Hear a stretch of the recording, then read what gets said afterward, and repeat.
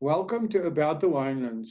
In this show, we'll be chatting to leaders, influencers, wine producers, restaurants, wineries businesses, and other role players.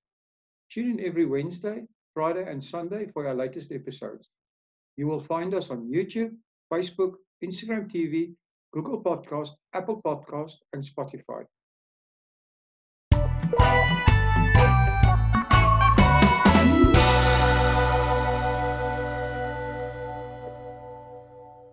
Hi everyone, and welcome back to About the Winelands. Today I'm speaking to Bruyn Steenkamp. Bruyn is the owner of Friesland Wines in Stellenbosch. Hi Bruyn, how are you? Hi Will, yeah, great talking to you. Thank you so much for the opportunity. Well, welcome to About the Winelands. Our listeners will be very interested, to hear your story. And can we kick off with that? Can you tell us a bit about yourself and how you became involved in the wine industry? Thank you. Yes, so I grew up as fourth generation on our Steenkamp family farms. That's in the Bottelary Hills outside of Stellenbosch. So we've got two family pieces of land, Groenland and Friesland, and they are adjacent. So I grew up there, and then initially I wanted to be a lawyer, so I qualified as an attorney. And I did my master's in trade law, and I decided I'd rather go into wine. So I started working for the Stel. I was there for 9 years, 4 years in London, looking after the European wine business, and I met my wife there. Also did my Cape Wine Masters, and I got back, and then I worked at KWV for 7 years as head of global marketing and sales. And then I just thought it's now the time, when I turned 40, to do my own thing. So then we launched the Friesland wine brand about close to 2 years ago, say about 20 months ago. And it's been real fun. So it's me and my wife, Marilise, and my sister, Marié, who's also a winemaker. Wow, that's awesome. So you have known from a young age that you're going to be in the wine industry, although you went and studied law, right? Yes, yeah, listen, it's in our blood. And the nice thing now is that luckily I could use some of my experience, obviously in contracting internationally and traveling internationally and working with importers and the commercial piece and the legal piece of the business, which I think is very, very important. It's one thing making wine, but obviously to develop markets to sell it profitably is something else. So yeah, I think that stands me in good stead. So if I hear you correctly, Friesland is more than a wine. It's also, it's also part of the history of a farming enterprise. Can you tell us a little bit more about the history and how did you decide on the name Friesland Wines and your brand and everything? 100%. So the big farm is called Groenland. That's one down the road, and that's fourth generation. Interesting enough, it comes through the lady. So my mom grew up there. My dad came from the Karoo, and then he married my mom. My grandfather passed away, and then my dad sort of bought the farm from his in-laws. And that's where I grew up. And then my dad acquired Friesland, which is a 36 hectare farm just up the road in 1999. So Friesland came to the family business a bit later, and it's been farmed as two economic units, but by my father and my brother Piet. And then I said to my dad, before we all get too old, why don't we launch our own trademark? And then I launched Friesland, as I say, October 2018. So the vineyard or the farm has always been there, but now I've launched a trademark to go with a farm called Friesland. The nice thing is we are all from Dutch stock originally, and Friesland is a province in the northern part of the Netherlands. And the first Steenkamps came from that area in the late 1600s, so there's a nice tie back to our Dutch ancestry way back. And that's a nice story. Do you use any of the Friesland images? I actually had a Friesland whiskey once, which was quite interesting. No, so at the moment, no, all the imagery we use at the moment is tied back to the farm, which is the view on Table Mountain, Table Bay. There's a little windmill, there's the beautiful vineyards and all that. And then we obviously plan that Dutch heritage, but at this stage it's quite focused on the farm imagery and not yet the Dutch piece of the visuals. So before you had your own brand, did you basically send your grapes to somebody else? Or did you sell your grapes? Yes. Okay, so have you established your own winery now as well with your buildings and everything? Or are you making So that's a good question. So Groenland with Friesland have been, I think, the longest supplier to KWV, Distel, and then quite a few other smaller wineries also buy from us, very, very well-known farms. At the moment, we use the Groenland wine cellar. They've got a red wine cellar, which is gorgeous. It's a beautiful old cellar built in 1932. And we use that for making the red wines of Groenland and Friesland that's made there. We don't have a white wine cellar. So there we've got a little JV with our very good friends, Dari Stater from Kaapstad next door. And he assists me on the white wine side. So Friesland is a virtual brand. Most of the wines come from Friesland and or Groenland, and then we add in a bit from the Bottelary Hills we needed. Okay, that's excellent. So tell us a little bit about Friesland itself. You know, I see that you're welcoming guests there. What can a guest experience in visiting you guys? Yeah, so we decided to try and be really modern, and by that I mean two things. A, our sales strategy is focused around B2C, so direct business to consumer. So we don't really do the retail thing. We sell directly to customers and we work with wine clubs. And when it comes to the experience, it's exactly the same. We decided, obviously it's very expensive as well, but we're not going to have a big tasting room. Groenland has got a beautiful tasting room down the road, but we've got a tasting deck in the vineyards. So we're focusing more on experiences rather than, let's say, bricks and mortar. And we've got a tasting deck in the vineyards with a gorgeous little aftak lapa thingy, and you can also braai there or have snacks or whatever, and then we welcome guests and corporate groups of say 10, 20, 30, 40 people, and then we do tastings for them in the vineyards. So that's what we do. That's our angle, obviously weather permitting. That's very interesting. I think, I mean, we know that the whole world is going from direct to consumer route. So that's a very interesting marketing perspective. Did you decide that because of your international sales experience and the way you saw the industry going? I think so, yes. And obviously you can now see with the whole C19 thing, I think I was lucky enough that it now happened at the right time. But we just thought that's the way to go. I can see that, I mean, even if you look at Europe, where there's quite a deflationary type of environment, people can't work through middlemen all the time. And then it's also the high fixed cost when it comes to appointing salespeople and big kickbacks to trade and all that. We just can't afford that. And we just thought it just makes much more sense. And people, I think the youngsters, they are into authentic brands and perhaps not all the corporate brands, with all respect to them. So our little unique story is to have a good story to tell and go direct to the consumer. Well, that's very interesting. I just saw online that there's a brand in the US, I don't know if you know them, called Empathy Wines. They started 18 months ago and they were sold to Constellation for 8 figures in dollars. Yeah. So, yeah, that's a big dream, eh? They grew Empathy Wines from nothing, you know, just a label, with a social media influence into a massive brand. And like I said, it was sold to Constellation. So there's definitely, I think this whole business to consumer thing in South Africa is still very much in its infancy and it's going to grow. So, yes, absolutely. I can't agree more. No. Yeah. No, I'm just saying, and then obviously I forgot to mention that what we do as part of that is we do corporate tastings. And people want to see the wine person itself. So I will go to Gauteng or in the Western Cape and I'll do tastings with people. And there's a real tangibility to the brand. And people understand it. They've seen the wine person or the owner or the winemaker, and then they get really loyal. And then it's obviously word of mouth, which is really, really powerful. Well, that is, and that brings us to the important thing, is the actual wines. So can you tell us a little bit about the wines that you are making and also your winemaking philosophy? Okay, so we've got 5 wines in the range. I'm quite a Bordeaux fan, and I think thinking Stellenbosch, obviously Cab and Merlot have to feature. Our Merlots are quite big and robust. And I thought on the red side, I'm going to start with the Merlot Cabernet. It's about a 51-49% blend.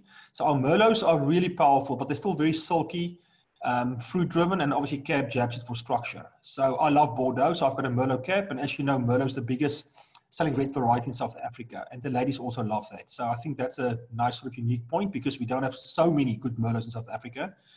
And then I've got a Sauvignon Blanc, which is really good. It's more of a tropical fruit flavor style, but it's still very dry, with a residual sugar of less than 3 grams. And that's just for really great enjoyment every day. Then we've got 2 reserve wines. The one is called Bruyn and Sister, Brother and Sister Shiraz Grenache, because we also like those big, hearty, sexy, spicy wines. And the Shiraz is the brother in the blend, and the Grenache, obviously the more feminine, delicate sister in the blend. And there's me and my sister Marié, Bruyn Sister. It's 85% Shiraz and 15% Grenache. And then we've got a beautiful, lightly wooded Chenin Blanc called Berg en See, Mountain and Sea. Obviously, honoring our beautiful type of mountain that we look out towards, and obviously the sea that we can see in the distance. And that's lightly oaked. And that's a straight Chenin Blanc. And then we have already bottled it, but we're releasing our top flagship, top Cabernet called the M-Class. Named after my wife, Marilise. We're going to launch that October, November this year. And I don't think we want to keep our range too big. That's really our plan. Obviously, Bottelary Stellenbosch, well known for red varieties, so there will always be a strong red wine focus. But then with a Chenin and a Sauvignon Blanc to complement. Oh, that's awesome. So it sounds to me like we need to incorporate tasting, and also the way your wines are named, that you are very much focused on the local market. Is that correct, or are you exporting as well? Yeah, it's a good question. I like the international markets a lot. I mean, obviously you get all the Forex advantages and all that, and ship FOB, and there we go. But I think we all agree you do need a strong local footprint, without a doubt. So I'm focusing here. We're doing it town by town and bit by bit. So we're selling quite a lot of wine in Paarl, and Stellenbosch, and the northern suburbs, Pretoria, Johannesburg, and so forth. We've got a strong following here. And then I've had some international shipments to Scandinavia and Canada and the Middle East and all that. So definitely open for exports. I think that's also where the future lies, because the world is so massive. And I'm not sure how the economy is going to stack up in South Africa. But yes, it's very much strong footprint in SA and then rolling out internationally. Oh, very interesting. So, I mean, you've been involved with a bunch of other stuff as well. I've seen on your website you have a thing called Banner Global Wine Solutions, which seems to me is a consultancy business. And then you're also director of a Dutch trading company. Can you tell us more about this? Yeah, sure. So I do 4 things in one at the moment. So I've got Friesland. Then I work on a contract basis for the Tarenberg Winery, which I really enjoy, because that's a different type of business. They're very big and successful, and that's more Swartland and Paarl. Then I've got Banner, where I do consultancy and I do some private label work internationally with some partners, and we're also looking at an interesting project there. And then Excels is very interesting. We are now launching. We have set up a cooperative in Netherlands. Obviously, the Netherlands is a very compliant jurisdiction, and our plan is to help agribusinesses to internationalize themselves. So I don't want to bore you with all the details, but the long and the short is, if you're a big wine, food, or fruit exporter, and you want substance in the Netherlands, and have a real legitimate basis there, and you want to tie into preferential debtors financing, trade financing, capital grants, and all that, and have bank accounts internationally, then we can help you set that up. And that's quite exciting. That's a very interesting business, and I think one for the future. Do you guys have a warehousing in the Netherlands as well, or is it just a office? Yes, so outsource. So what we do is we have got suppliers that will still ship directly to their, say, retailers in Europe or otherwise, and then we will just manage sort of the finance piece in the middle. But yes, we have got a strong logistic partner with warehousing set up in the Netherlands.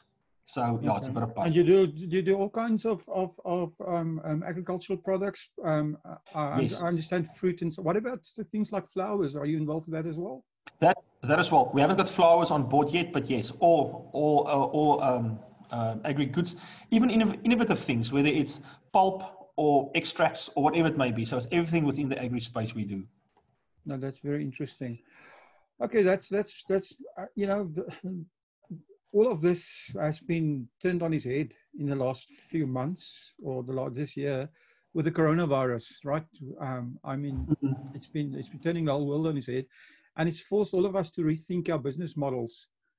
Have you given any thought, or are you coming up with any new ideas in this area because of this? Yes. So on the one hand, I think business to consumer is going to be increasingly important, and by that I mean it's a very strong e-commerce solution. So if I was sort of convinced before, I'm now very convinced. So I would strongly advise you need an e-commerce solution. We sell online direct to consumer. There's no other way to go. I'm not sure how well the on-trade is going to recover or how quickly. Retail, yes, retail will always be there, but obviously they're also now under pressure with the lockdown. So you need a very, very strong e-commerce solution. And I still believe there's value to be found in people that's got a strong brand recognition, that like the people behind the brand and that pass on the message. And obviously, I don't need to tell you that the margins are also a bit better. Obviously, if you go through all these other channels or middlemen, there's not a lot of money left at the end. So the direct way of going, I think, is the way to go. And this is now just the ideal time for that. So I'm busy with the whole project there. And then, as I say, also to internationalize ourselves through Excel or otherwise. And then just build a great brand and try and have a lot of fun whilst doing it. So would you, this is an interesting concept, would you actually expand your direct-to-consumer business to sell direct to consumers in say, Europe as well, from a base in the Netherlands? We're going to try that. That's Yes, we are going to going to be try very that. interesting, We're because trying to do that. I think you're going to be one of the few people that actually do that from South Africa, which is actually very exciting. In terms of your direct-to-consumer in South Africa, your logistics, I think that's been one of the reasons why, why South African hasn't caught up onto the whole internet craze of buying, Amazon type thing, is because of maybe a logistical problems. How is it going so far? Is this improving? Okay, so it used to be good. Obviously, the past month was crazy because we have got a logistic partner in, say, Johannesburg. And what we do is we ship a pallet or two of wine up and it stands in the warehouse and then we have it delivered. Okay. But they are really geared to do business to business, to licensed outlets. And now everyone is now ordering from home and they just couldn't cope with the big load. So I think in principle, yes, everyone is set up, but no one obviously expected this whole craze to happen now during the month of June when everyone just started ordering.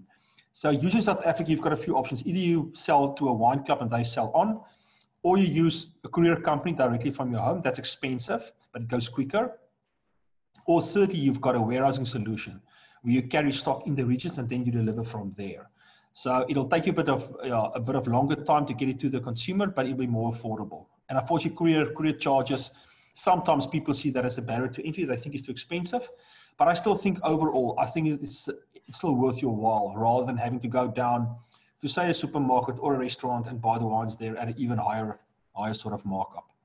But no one has really figured that out. And obviously, wine is different from other consumer goods. If you go on Takealot or Amazon, it's easy to buy something that's really sort of a consumer item. But wine, people still want to taste the wine, feel it. There's sort of a tangibility there. So people are getting into wine business e-commerce wise, but I think it's a different way of telling a story relative to other consumer goods.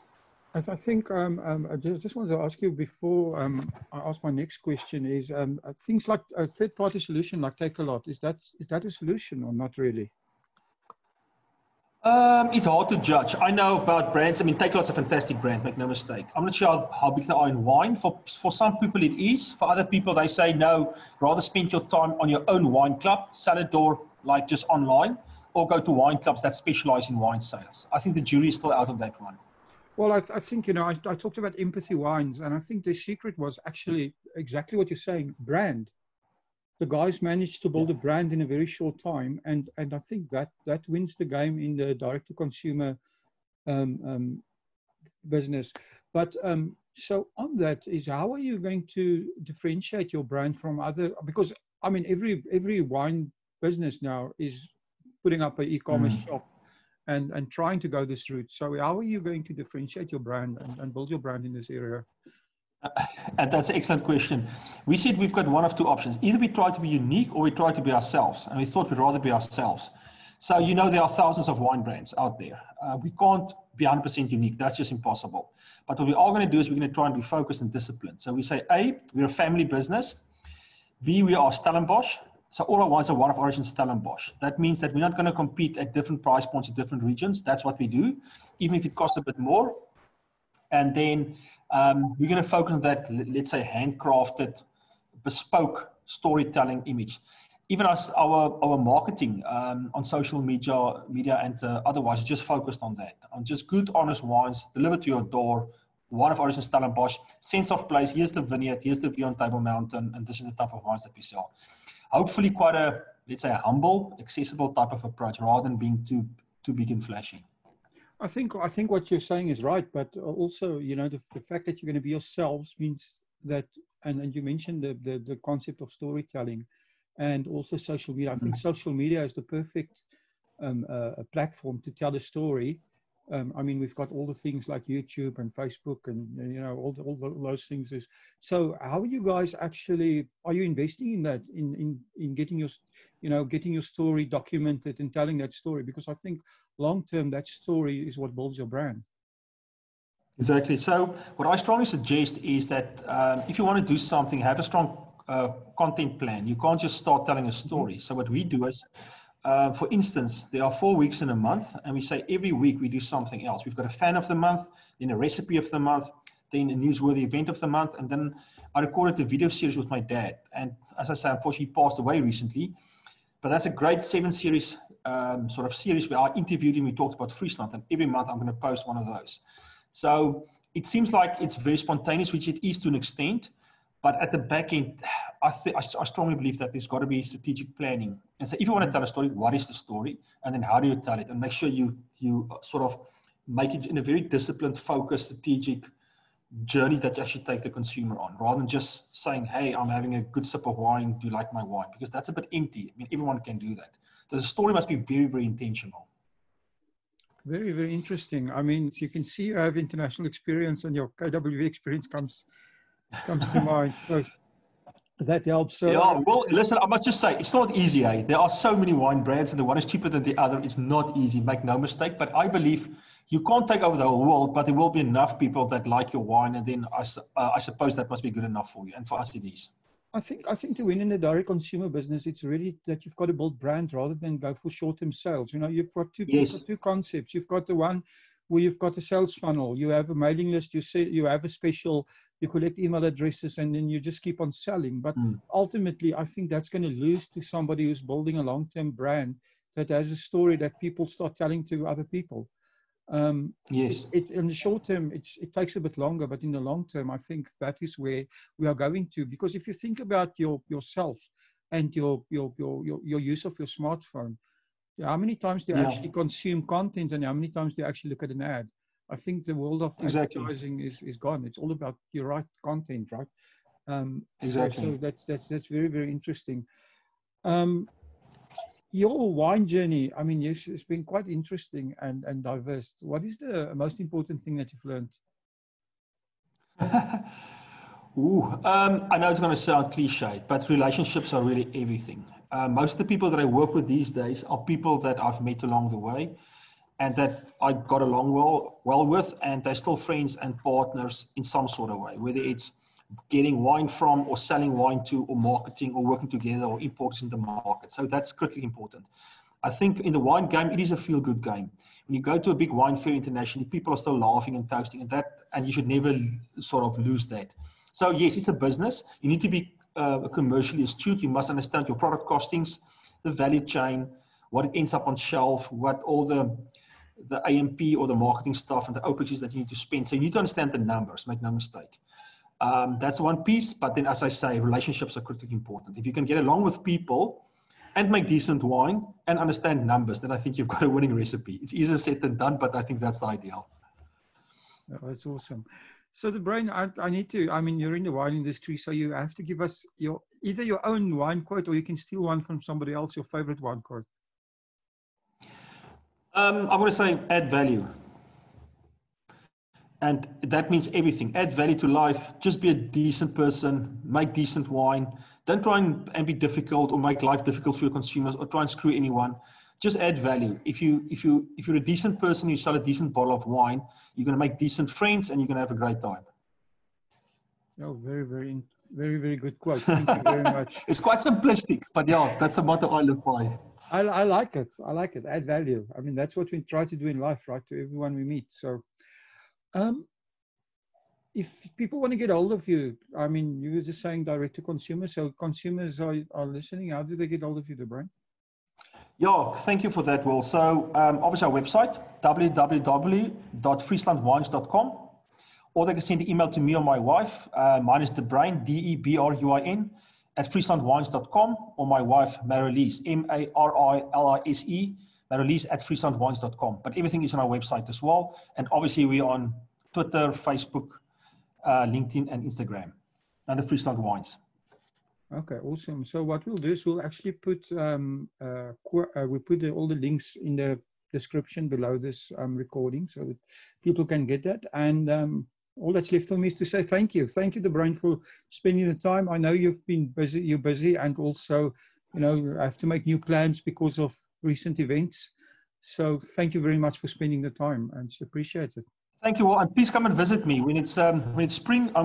We are going to sit in the vineyards and we're going to toast on good times. We're going to have a great glass of wine together in the Stellenbosch vineyards. Thank you so much. That would be great. Thank you very much. Cheers. Thanks, Will. Talk to you soon. Thank you for supporting our show. If you would like to get more exposure for your business, please have a look at our sponsorship options. Thanks again for supporting About the Winelands. Please follow us on YouTube and on our social media channels. All details and links are in the description.